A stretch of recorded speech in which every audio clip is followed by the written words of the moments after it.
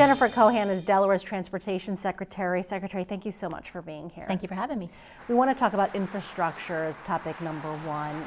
I think a lot of people agree infrastructure is a big priority, but money always seems to be getting in the way of that. We couldn't get a gas tax passed. State Democrats want to raise the DMV fees, but Republicans want to move the DelDOT operations out of the Transportation Trust Fund into the general fund as a way to make up for the shortfall. What's your take on, first, moving that money out of the Transportation Trust Fund? Well, actually, we've been having conversations about that for years, and I think the process going forward is going to be a balanced solution. Mm-hmm. It's going to have to be something along those lines. It makes a ton of sense because the Transportation Trust Fund was originally conceived to do just capital projects. Mm-hmm. So I know both myself and the governor is also okay with having that conversation. The problem that we're running into currently is that the general fund revenue situation is just as bad, if not worse, than the Transportation Trust Fund revenue situation. So I think having those conversations are important. I think the package that was put forth in House Bill 140 makes a lot of sense, because if you actually look at the makeup of those DMV fees, mm-hmm. a lot of those fees are things that you actually either can finance, for example, the document fee. When you buy a new vehicle or even a used vehicle, you can actually finance that. And we are actually the lowest cost state in all of our surrounding states. You know, even if we move forward with the increase at 4.25 or still, Maryland is at 5%, Pennsylvania is at 6%, so still remaining competitive. Mm-hmm. And then the makeup of those other fees are things like late fees, you know, and temporary tags and things like that you can actually avoid paying. So we really were very particular and careful on choosing those different revenues to make sure it wasn't going to impact, you know, the Delaware citizen extremely hard. So you think those are common sense increases? Absolutely common sense increases to keep us still competitive and, you know, and not have a huge impact at the citizen. We're coming up on the 1-year anniversary of the shutdown of I-495. Are we 100% there on that bridge over the Christina River? We absolutely are. I'm happy to say we are 100% there. Out of that mini crisis came a phenomenal kind of uplift to see what we can actually do and how fast we can get things done, and just the level of effort that went into making that right was just a great thing to see, and we've actually been winning awards in crisis management on dealing with that. Does DelDOT have any more information on that dirt pile, the 50,000-ton dirt pile that kind of triggered the whole thing? Where does that whole investigation stand? Well, we are actually working on litigation. There is several different parties that are involved in that, but we are pursuing that, and we're looking to recoup some of those dollars. And where are we on that? Is it still just beginning in recouping? We're just in the beginning stages of working on liability. Okay. So that mini crisis, as you called it, it triggered some other subsequent bridge inspections throughout the state. Where do our bridges stand in the state? Do we need to be worried at all, or have you found some problems as a result of these inspections? No, and that's actually a really good question, because no, actually we are doing phenomenally well with our bridge safety. We did go out and inspect the remaining bridge inventory, and what I think a lot of people don't understand is that bridges aren't just what you see as overpasses and things like 495. They can be anything that is over a pipe, and we actually went out and we inspected all of those. The only thing that we do have a problem with in the state right now is the corrugated metal pipes that are actually considered bridges. Those were put in place in the 80s, and they were in the metal that was used in those pipes is deteriorating, and they're actually coming to the end of life. Mm-hmm. So replacing those is going to be a big effort. Sometimes people don't understand that those are actually considered bridges, but we are focusing a lot of energy and time on that. And are there resources to make those replacements? There are limited resources, so we actually have to prioritize the ones that need the attention sooner rather than later. But it has to be a priority, because once these pipes fail, they can actually create a serious, you know, it could be a road collapse, it could be anything like that. So we have to get to those sooner rather than later. Okay.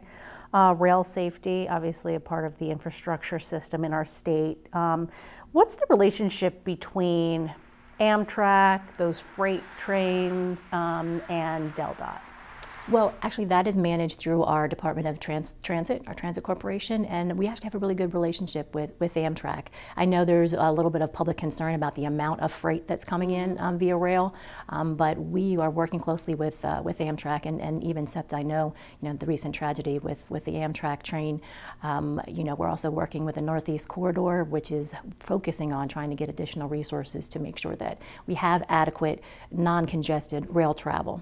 With all the freight traffic, a lot of times I'll be driving on the road and I'll just look to the side and I feel like I'm constantly seeing freight cars. And they're not moving, but they're always there and they're always different. I mean, is there any schedule that DelDOT is aware of that they are traveling through the state? Well, and that's another kind of thing that the general public doesn't necessarily always understand, is that that stuff is coordinated to, I always say the gnat's eyelash. So absolutely, and unless there's an issue, that all of those time frames and deliveries are all programmed out. Okay, now we've heard just from our news gathering that there are some concerns about those cars, and if something should happen, if they tip over, or maybe they are not suited to carry whatever fuel or liquid they're carrying. Is there an emergency plan in place that DelDOT has and rehearses in Absolutely. the event of an emergency? Absolutely. Our Transportation Management Center, or TMC, located in Smyrna, we have that and the interesting part about that, if you recall last year, we had a bee scenario where the freight train was transporting bees. Right. And we actually even had that emergency plan, believe it or not. So our transportation management folks really, they do a fantastic job and are prepared, and we do have plans in place in case we have a case situation. The worst happens. In case the worst, and we've planned for it. We have to be prepared for it, and we are. You made a decision to scale back the Route 113 bypass project. Was that a money thing or a compromise? Well, actually, I want to talk just a little bit about this, because that is a perfect example of when we go out with a project, especially one of that magnitude, we put all different types of options and scenarios on the table, and then we solicit the public input. And the public input was, hey, we don't want it in this area, we want it smaller, and that's exactly what we responded to, and with the smaller project. That really got to the same level of service that we were initially looking for. So we really rely on that public input. So that's, it's a great thing. So the community input, the community voice was heard in this instance? Oh, absolutely. The 301 bypass, where does that stand?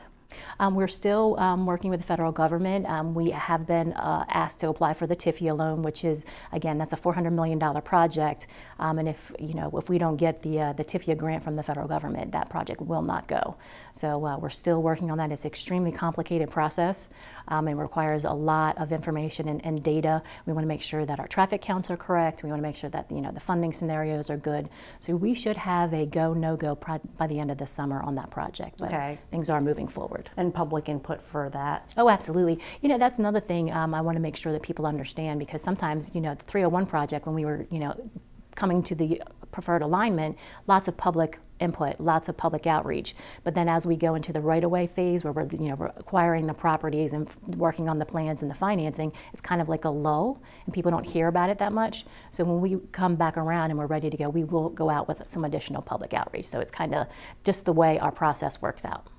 As you are finishing out the remaining couple years of Governor Markell's term, how's it going so far, and anything you didn't expect as being a newly sworn-in Secretary of Transportation? No, the good thing is, I was the Director of DMV for 7 years, and I had come in an acting capacity in just about every division in DelDOT, so I was really, familiar with the department, and we just have, a stellar leadership team, and 1,500 of the proudest employees I think I've ever known, whether it's, proud of, the snow removal job that they do, or the mowing that they do, or the, the bike ped pass that they plan.